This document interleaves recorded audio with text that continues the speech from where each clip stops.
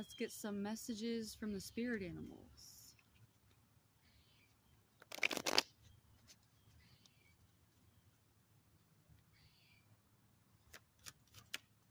Right away, the deer just popped right out.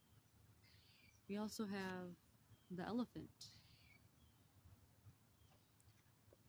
I'm just kind of getting the message like you can't hide anymore. I feel like there was a long period of time where you're kind of trying to blend in just to kind of get through life, kind of get along with people, just kind of make things easier.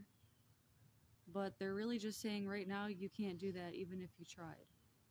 You are meant to stand out. You're meant to make a difference, even if it makes people uncomfortable, even if it makes yourself uncomfortable in the process of making other people uncomfortable.